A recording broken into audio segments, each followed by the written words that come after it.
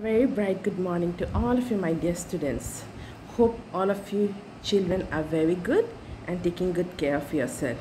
So children, you remember what we were doing in the last class? Yes, we had already started with our new lesson, that is lesson number 4, understanding rivers. Okay, and we already proceeded with the lesson. So children, what did we do? We'll just do a quick recap. Okay children, what did we do in the last lesson? If you all remember, even if you don't remember, we'll do a quick recap. Okay, first, what did we do children?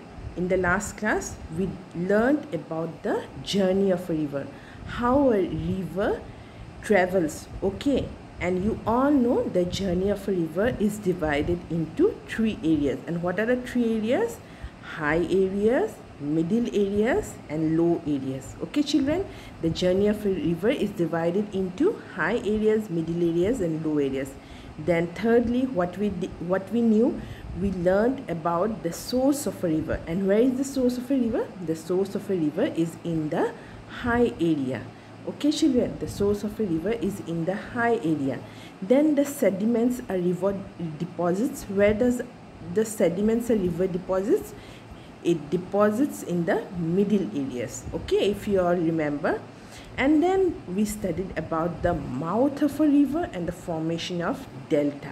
Okay, mouth of a river is where the river meets the ocean or a sea. Okay, and there it again deposits silt or whatever muddy and rocky materials it brings from the high areas, and this leads to the formation of delta. And where does the mouth of river and formation of delta takes place in the journey of a river? It takes place in the low areas. Okay children, so this was the quick recap of our last lesson, of the last class that we did.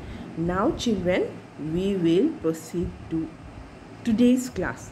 What we will do today. Now children, in the 3rd page, okay, in the 3rd page of your chapter, that is lesson number 4, you can see a very beautiful picture has been shown. And what is this picture is about? A picture showing the course of a river. It shows the course of a river. Okay children, and what does it shows?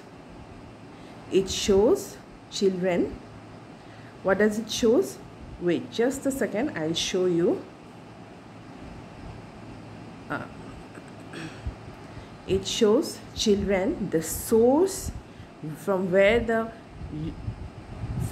a river starts, then 2 new concepts, okay, tributary and distributary children. Tributary and distributary, these 2 new concepts we'll study today. Okay, then here it's shown the mouth or delta. Here children, you can see this is the mouth of a river, and here this triangular piece of land you can see, and it's formed there. Okay, so this is the mouth where the river meets the ocean or sea, and here you can see a triangular piece of land is formed, and this is delta. Then we have river bank. Again, what is river bank? River bank is the sides of a river. Okay, when a river flows, okay, the sides, okay, it has a river bank always has 2 banks. Okay, and through the banks the river will flow. On either sides, the land that is present, that is called river bank. So children, today we'll study 2 very important concepts, that is tributary and distributary. So let's see what is tributary and what is distributary children. Now in your book itself it's given, okay, smaller streams and rivers from different places which join the main river are called tributaries. Now what are tributaries?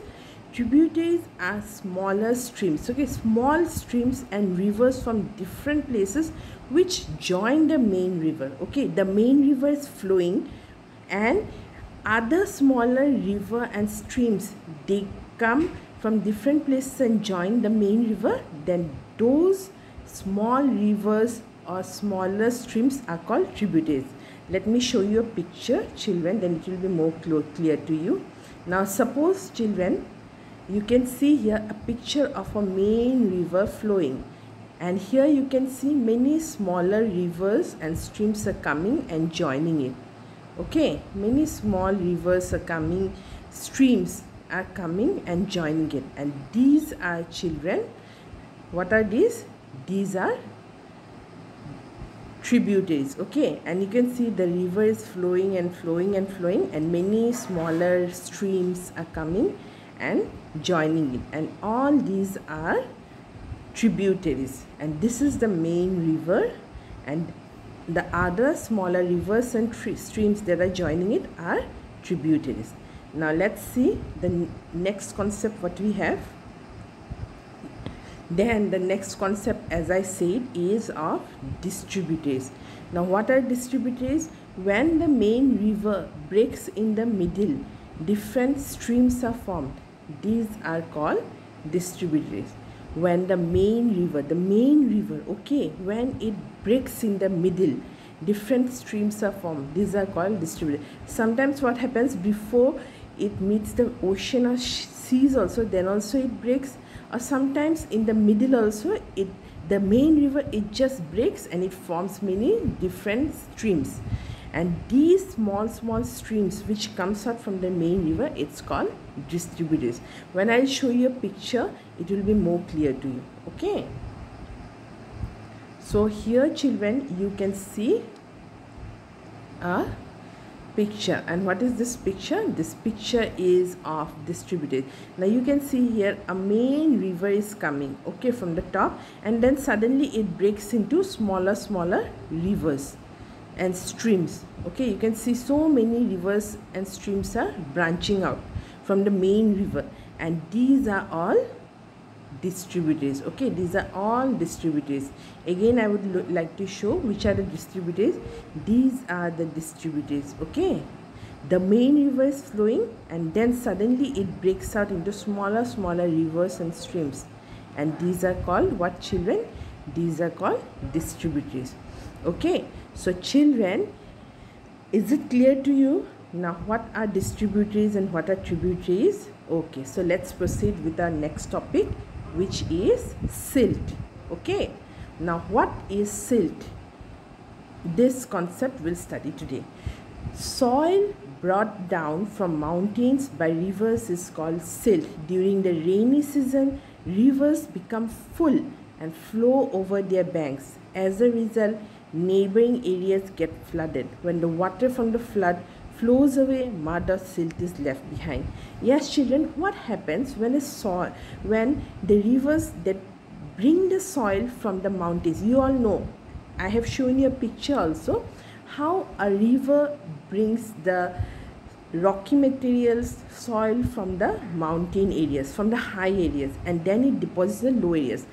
It deposits, okay, it lies at the bottom of a river. But what happens when during rainy season it becomes full? The rivers become full of water, and what happens? The silt that lies at the bottom of the river, that also comes up with the rivers, and it flows to the banks of the river. Okay, and when the rivers during rainy season, they flood the nearby areas, and then when the rainy season is over, when the flood is over, the rivers dry up. What happens? What does it leaves behind? It leaves behind the soil, okay, the silt, and this soil is called silt, is left behind. Let me show you a picture, children.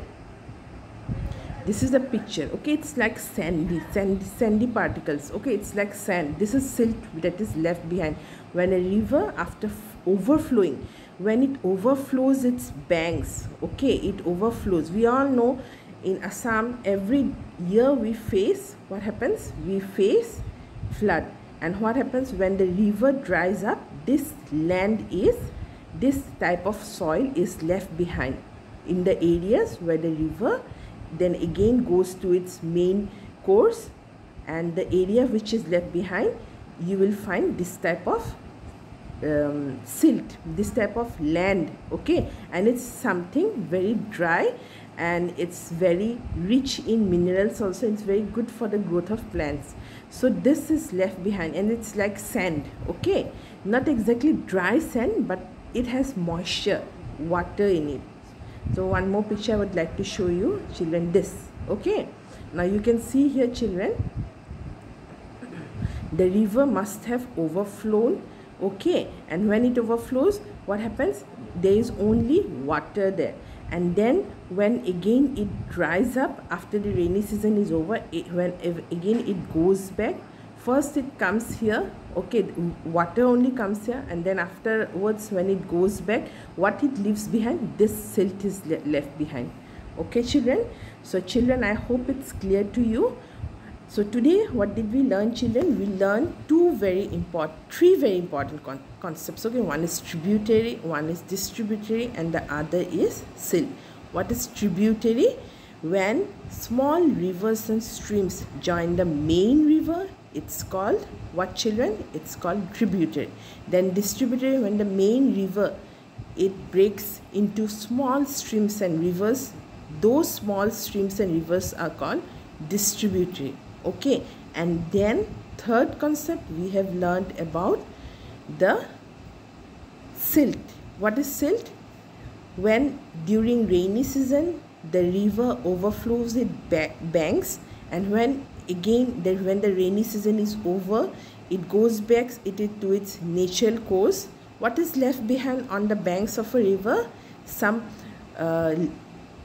rocky materials, some land is left behind, and what substance you will find on the banks of the river? That is called silt. It's somewhat like sand, not exactly like dry sand, but it's wet sand, okay. It's like wet sand, okay, children. So children, we shall stop till here. Everyone, you please go through what I have explained, and please read the lesson, and also you try to understand. If you don't understand, re-watch my video. So till then, take care and bye bye.